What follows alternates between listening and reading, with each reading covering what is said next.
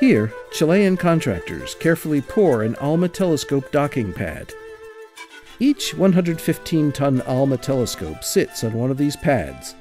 Each pad's foundation is rooted almost 6 feet, 2 meters, into the ground, and is wired with fiber optics and power cables that run back to the AOS Technical Building.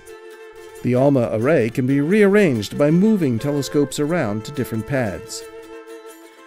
By rearranging the locations of the ALMA telescopes, the array changes the way it sees the sky. These configurations offer the wide range of ALMA's abilities. For example, seeing a planet going around another sun or mapping enormous jets coming out of a galaxy far, far away.